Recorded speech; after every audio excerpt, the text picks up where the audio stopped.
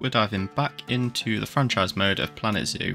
We've chosen an incredible spot in the heart of the Australian Outback for our franchise. This zoo will house many rescued native animals, and it's going to be an absolute scorcher of a series, so you're going to want to watch. And Australia has some amazing animals, so I thought why not showcase them in this series. Okay, so straight into everybody's favourite part of Planet Zoo, the pathing. So what I'm going for is pretty much like a square path, and I'm going to kind of incorporate that square path into like the entrance that I'm going to build in the next episode. But what I'm doing now is I'm just laying down all the foundations just so I've got it ready for next episode and I can build a pretty cool entrance from there. And because we're now in franchise mode and not playing sandbox mode, we're actually going to have to take into account all the staff facilities. So I'm just going to build this long path all the way down here just as like a starting point. This isn't going to be the final part, but we're going to put all the staff facilities here just to get the franchise started. Okay, so we're just popping in the the staff facilities that I need.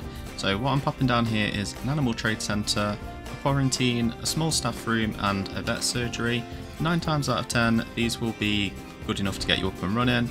Because I've already researched all of the items throughout the DLCs, I don't actually need the workshop or the research centre, but if it is your first time playing franchise you will need both the workshop and the research centre because you will need vets and mechanics to actually research the stuff to unlock. It's also very important to remember as well, your first time you will need both of those because you will need to research all the different types of fencing. So obviously you need to get that going as soon as you can. Obviously the DLC items and stuff, they're not too much of a make or break, but it's entirely up to you. So what I'm going to do here is I'm just going to kind of decorate the area just so it fits in with the Australian theme. I'm just using a lot of the Oceania kind of trees and rocks and stuff, just popping them around, just making it feel a bit more natural to the Australia region. And also, how could I forget, the name that I've chosen for this kind of wildlife park is actually Red Spring Wildlife Park. So I had a look on Google Maps, just kind of had a look around the Outback. Massive place, I know. But obviously was just kind of going through and I thought there's not really anywhere, not that I could see anyway, called Red Spring. So I went with it and I wouldn't imagine there to be an Outback kind of zoo, so I thought why not, let's just throw both together, and that's what we've come up with. And also while I've just been waffling on there, I've just added a couple of staff members to the start of the zoo. So I've added a mechanic, so he will be responsible for going around checking all the facilities, so i.e. such as power grids, all that kind of stuff, or your solar panels. We want to kind of go for like an eco vibe with this. We're going to use mainly solar panels, the wind turbines, all that kind of stuff. So the mechanic will look after that, and the barriers, because they do kind of degrade over time. I've also popped a caretaker in, so they will transport the animals to and from quarantine to their enclosures. Obviously we've got to have a keeper, they've got to keep all the animals safe, keep them topped up, keep them fed, watered, whatever they need to do. And we've also added a vet as well, because I believe they take them from the animal trade centre to the quarantine, and I believe it's both the vet and the caretaker that take them into the enclosures. Okay, so I think it's time to actually add some animals to our wildlife park. So I've reserved this little space here, I've just added some paths either side just for optimal viewing. Obviously we've got to take into account kind of like the path flow. I don't want it to get too congested in places, so I'm making the paths quite large, but what I'm going to do is I'm just going to kind of base out a little bit of a rectangle here, as I want this to be like the very focal point. As soon as you walk through the entrance, which I'm doing in the next episode, I want there to be like a little statement in front. So this is going to be like a proper iconic animal from Australia. Leave your guesses down below, and I kind of want you to walk straight in and it's straight in front of you. It's going to have thick glass either side, so it's got really good view in. We're going to have tons of education, and then there's going to be at the back almost like a off-show area which people can't see, and that's going to be the start of the internal staff area in the park and serve as like a central hub for all of our staff members.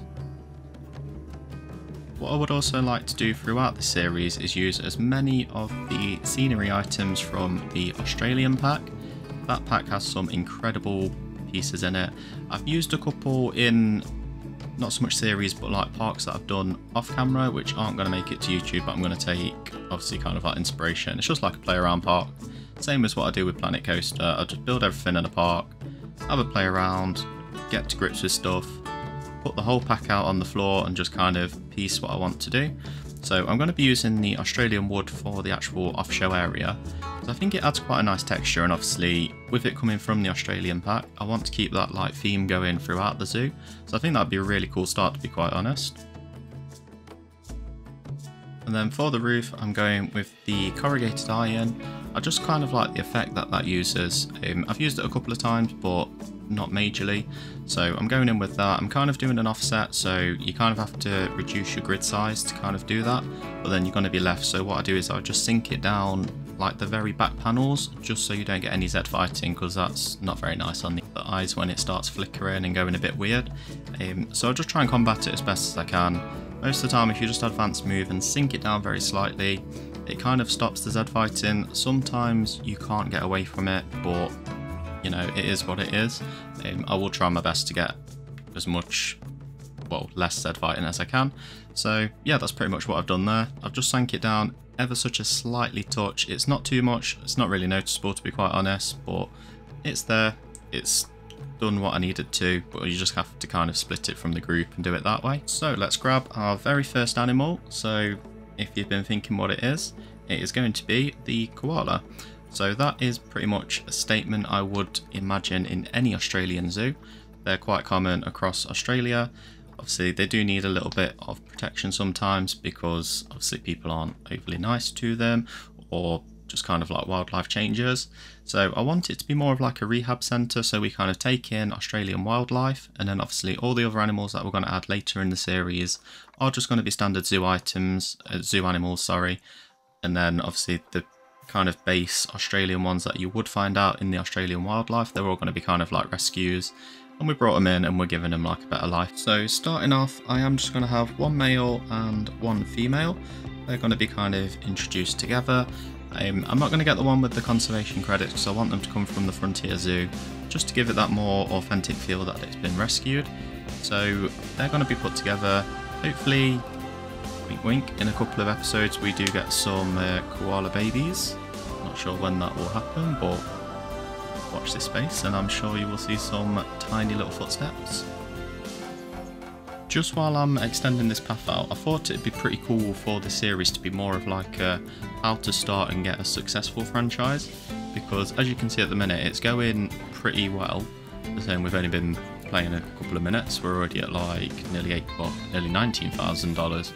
So it's all about having the right stuff from when you start to get to this point. Obviously where I'm at now, obviously talking from the future, we're pretty well off with the franchise. So we're not really struggling for money in a couple of episodes time. So I kind of want to document that and how I get to that point, because I think it'd be quite useful to share that information as well. And that perfectly brings me on to guest facilities. So what I like to do pretty early on is I like to have 2 of each. So I like to have 2 food outlets and 2 drink outlets. Obviously I've just kind of gone for the basic ones, so I've gone for the water, soda, I believe it was the hot dog squad, and I can't remember the third one, but I always go with 4. It doesn't really matter which ones. I tend to find water kind of works better than just like, I think it's pipe shot or pip shot or gulpy, something like that. Always make sure you've got like backup vendors as well, because obviously they take breaks. So I tend to hire just another 3 vendors on top of that. They will kind of roam around, but it's good obviously like future planning the zoo, because obviously when they take breaks, if you've got nobody lined up, they will just close it and you'll start losing out on money. Okay, so now we've got the shops and the guest facilities set up in that area. We're going to head over to the koala exhibit, and I'm just going to add all of their enrichment, because obviously now we are in franchise mode, enrichment is very important. So you need to hit their targets, which can be displayed on the animal profile. So you just load up the animal profile, click on the animal, do whichever, and then there'll be a tab where you can actually see which enrichments they need. They have to hit a certain number, so like the eucalyptus tree which we're using here, that will tick off so much, and then if you add 2 it doesn't really add any more, you have to kind of mix and match them.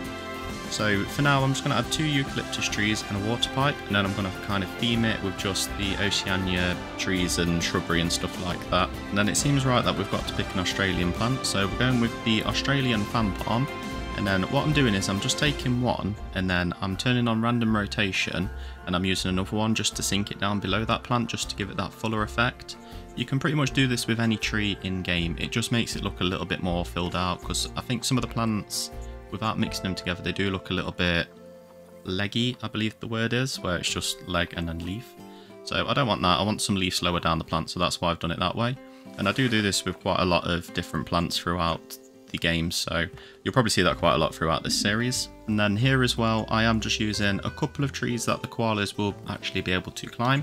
Obviously they'll be able to climb the eucalyptus tree feeder, but I want some more variety in there, so we're going to choose some different trees. I've popped that one in between the two because they can climb quite a lot of different trees. So yeah, the climbable trees are pretty cool. You can also filter in the menu as well. If you do type in climbable, it will display all of the trees that an animal will be able to climb, so that's always a good tip to have as well. These ghost gum trees as well are really cool. They just give me pure Australia vibes. They fit in really nice with the surroundings, so I think these are going to be quite a staple in this series because I do like them.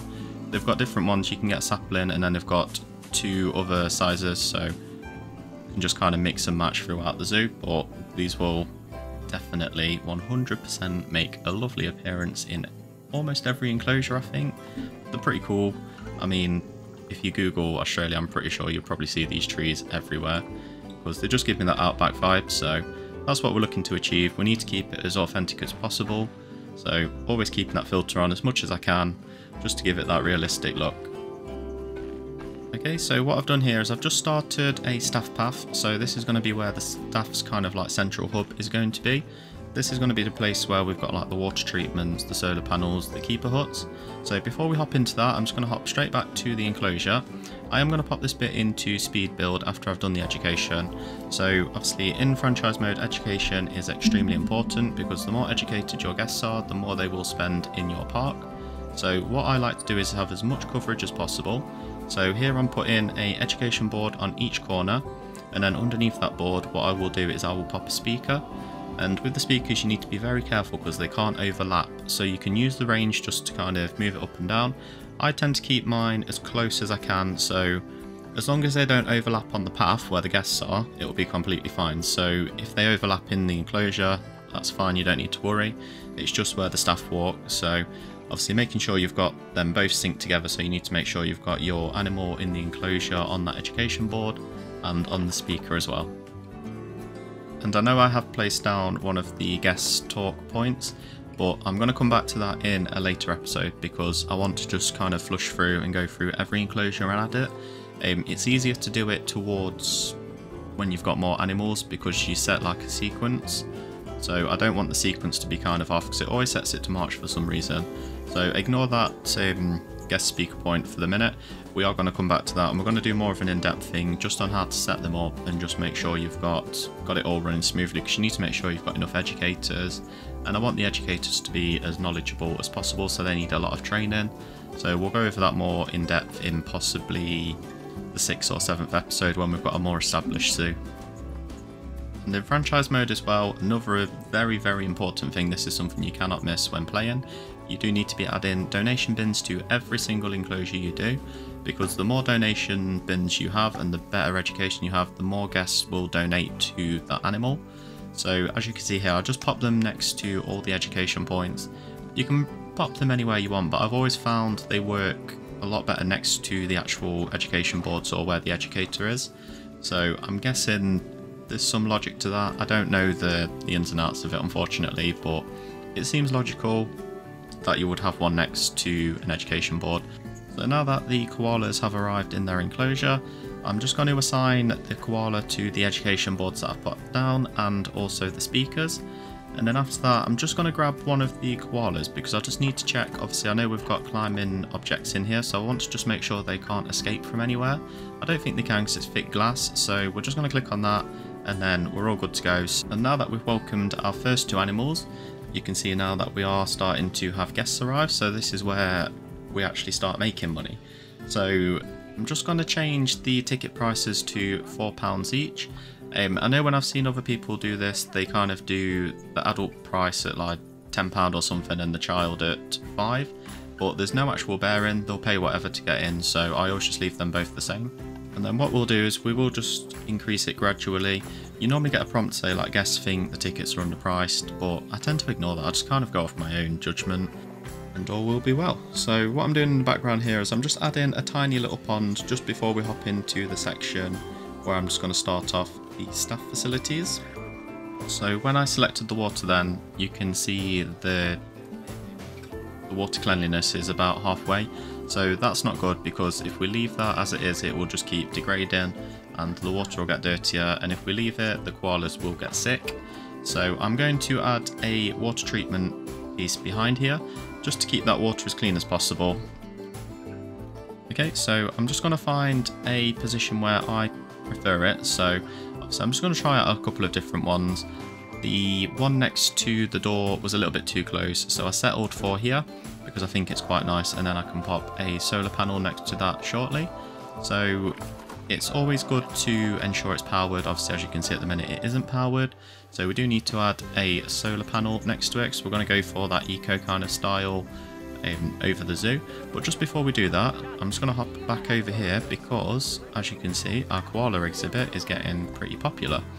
So we've got a couple of crowds now, which is really, really positive. So these crowds will obviously be picking up education from that board. These ones at the glass here are looking at one in the tree, which is pretty cool. So this is what I was trying to explain earlier. So with the in-game trees, the animals can actually climb, and they do have climbing animations. So as you can see, he's kind of perched there, as you would see a koala in the wild. So I'm just going to pop the in-game light on just so you can see him a little bit better. And typical, as soon as we get there, he's had enough and he's going. So that's just typical, isn't it? So they're all stood there watching, which is pretty cool. I could probably do with adding a education board there, to be quite honest. I can do that at some point, but I think at the minute we've got plenty of education. We're just going to kind of roll with it. I know the cash is a little bit low at the minute, but I'm hoping now we've got guests, they're going to start purchasing stuff. They're going to start donating, which is pretty cool. It's also wise as well to have ATMs around, and I like to add like a 50p charge onto ATMs, but at the minute I don't particularly need them. Okay, so heading back over to behind the koalas. So just using the heat map, you can see there's a couple of like negative impacts on the guests, but luckily the path ends away from the barrier, if that makes sense, away from the radius, sorry. So now what we're going to do is we are going to add the solar panel in, because like I said, we're going for that sustainability, that kind of eco kind of credentials for the park, which I think are pretty cool. So I'm just going to get this all joined up as neatly as I can. Obviously the path in this game isn't my absolute favourite, but we're going to go with it and hope all is well. Okay, and then just to make this area kind of fit in, because the whole area is going to be kind of cohesive, I'm going to filter down on the Australian pack. So I'm going to be using the same little wood pieces that we've used for the off-show area. So I'm going to be using the 2-meter Australian wood, and then I'm just going to kind of section these bits off just so it looks like it's neat, like kind of neatly put away into the building. Obviously this is just the start. We're going to kind of expand on that. We're going to make it fit in with the keeper hut that's going to go at the side there. So obviously just keeping that theme. I think obviously this wood is really nice. It blends in really nice to the surroundings as well. And then here, as you can see as well, the guest facilities are getting really busy, so that's why our little arrow on the money sign is starting to go up. So that shows that we are starting to make a profit, which is good. You can, if you really, really want to, go in and up the prices. So just before I go over that, as you can see here, I'm just going through the speakers. So as you can see in the middle there, there's a tiny little overlap, but that's not too bad because it is off the path. So the speaker setup that I've got at the minute is completely fine. The blue ring will kind of pick up that whole area, so anybody that enters will get educated with information about the koala. So that's vital to obviously what we're trying to achieve here. We want people to be coming out of the zoo as educated as possible, and then they're going to spend more money. And then further down the line we can hire educators, and they will just kind of walk around, they can do talks, they'll talk to guests, get them more educated. So just going to check up on the koalas. As I can see, their welfare isn't the greatest, so I'm going to check that out and see what is causing that. I would imagine it's possibly their climbing because they haven't got too much. So I'm just going to hop into their profile. You can check all of their stats here. So you can see here the welfare is currently at 41, which isn't amazing. It is the space that is a problem. So you can either, if it's ground space it will tell you, but if it's climbing space then it will also say, because there's a couple of different options for certain animals. So for example, if you take like a sea lion or something, they don't have much requirement for ground space, but they require like a depth requirement and a water requirement, if I'm not mistaken. So it's same for every animal, the koalas as well. So as you can see here, their ground space is okay because that's in the green, but their climbing requirement is in the red. So that indicates we need to add some more trees. So obviously again, we need climbable trees, and we can add like a climbing structure or something which we can use with the enrichment items in game. So in these situations I tend to like to use the climbable logs, because I think they're pretty cool. You can build some pretty cool stuff. I built some pretty cool like chimpanzee climbing frames and orangutan stuff with these. And obviously if you're just kind of snapping it all together, it's really easy to do these. You just kind of snap them together, do what you need to, and then you can pretty much just duplicate the frame if you wanted to. It just makes life easier if you do it that way. And also as well, if anyone has just started out playing franchise mode, whether you're on console or PC, whether you've just got the game, because I know there's a sale on at the minute. I also have instant gaming link as well, so if you always want the DLCs and the planetzoo base game as well, you can get that at quite a discounted rate through my instant gaming link. I will pop all the links down below, but yep, if you wanted to check that out, I've had a couple of people purchase DLCs and stuff, which is pretty cool. So thanks to you guys that have actually picked those up. But they're usually pretty cheap, to be fair. I think most of the time they're about half price or less. I know some of the newer ones like the Zookeeper pack is probably like 25%. I imagine it will go down at some point. Also as well, let me know if you have picked up the Zookeeper animal pack. Let me know what it's like. I've not actually had time to play around with it just yet. I will be including them in this series because I think some of the animals can work, some of them can't, so we're going to leave them out. We're just going to use the ones that we can make work in an Australian zoo, because obviously once the Australian rescue animals as such have been sorted, we're going to go full pelt into life of the zoo. So we're going to be adding like all your traditional like elephants. We're going to add some pretty cool stuff. Obviously when I get to that point, I'm going to start asking for like suggestions and stuff, just what you want to see in this zoo. I'd like it to feel more of like a collaboration kind of thing with you guys. I think it'd be pretty cool for you to have some kind of input and say, do you know what, this would be really cool. Can you do this next episode? You know, pop it down below. And, you know, I always read comments, you know, I don't bite. I'm a nice person. So if you've got any burning questions or anything, always pop them down below. If you don't want to drop a comment, I don't know, message me on Twitter or something. I'm trying to get my Twitter a little bit more grown because it's at like 10 followers, so it's not, it's grim. But yeah, we're trying to build it, trying to build YouTube as well. We're only at like 207 at the minute, so I'm hoping to build that. I guess it just trickles in as it goes. But if you're not subscribed, this is a good time to kind of shout myself out. So, you know, subscribe, why not? It's free. Or even better, if you hit that subscribe button, I guarantee you your next animal in franchise mode will have the best stats ever. As you can tell, I'm an amazing liar. Okay, and now that I've been waffling on for the past minute or so, we're actually going to get back to the franchise stuff. So I've just filtered down on the Australian pack because I want to be using these Australian bins. They're pretty cool. They've got a really cool design on them. I know, pretty weird for a bin, but they're cool, so we're going to use them. And then we're also going to add these really cool benches. They kind of follow that same design, so we're going to pop them around. Obviously I don't want to have too many because I don't want it to clutter up the path. I've noticed once before that the path goes a little bit weird when you have too many benches and too many bins. People kind of just stand in one spot and everyone else just joins them, and then you have to move one person or delete the path and they like explode. I don't know why it does that. I've not actually seen it for a while, so I'm hoping it doesn't happen again. But it's a pretty cool shot of the koala. Sorry, I'm so distracted, honestly. I start talking about one thing and then I see a koala and I'm like, wow, koala. But yeah, it's pretty cool. That one's called Ellie. We'll also need 2 names for these as well, because I don't really think Ellie's a good name for a koala.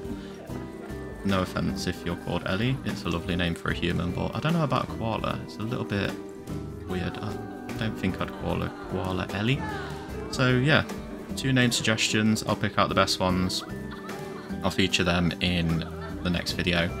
I'll just make like a little segment. I'll just say we've given such and such a name. But yeah, I think the bins are going to be vital because I just saw quite a lot of litter on the floor, and as you can see, the guests aren't overly happy about seeing that. So I either need to train the janitor, caretaker, whatever they're called in game, and either get more bins or hire another one. So you can either train him or you can hire another. It's entirely up to you. The more cost effective one would be to train them up, because I think it's like $150 to train them, and they just get a bit more efficient at the job. They all start off on like 1 star, so it's best just to do that. So just going to claim that reward there because that gives us a little bit of extra money.